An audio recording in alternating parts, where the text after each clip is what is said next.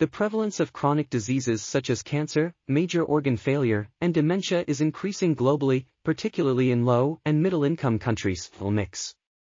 These patients and their families often have to pay a large portion of medical costs out of pocket, which can lead to catastrophic financial consequences when they are faced with a serious illness.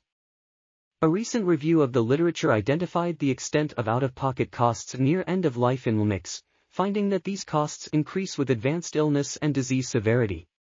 The main drivers of these costs are medication and hospitalization, leading to high percentages of affected populations experiencing financial catastrophe, lost income, and other pressures.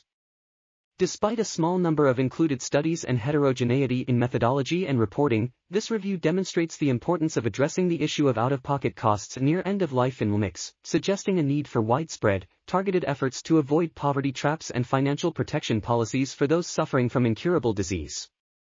Additionally, further research into the macro and microeconomics of palliative care delivery in L. This article was authored by Eleanor, Reid, Arunangshu, Ghoshal, Aisha, Khalil, and others.